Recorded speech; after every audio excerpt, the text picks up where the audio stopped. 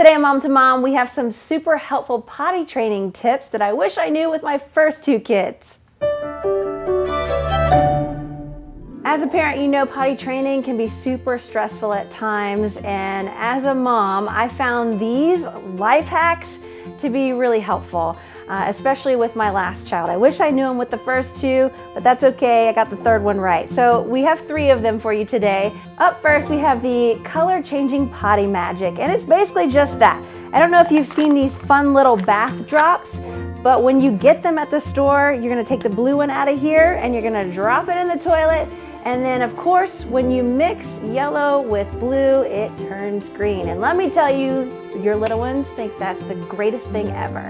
Up next, we have something that most moms would have in their house, and that's a panty liner. So what you wanna do is you wanna take the panty liner and your child's underwear, and you wanna stick the panty liner right in the underwear. So if they happen to have an accident, all you have to do is pull off the panty liner and the fabric is safe, and you just toss the underwear right into the laundry basket.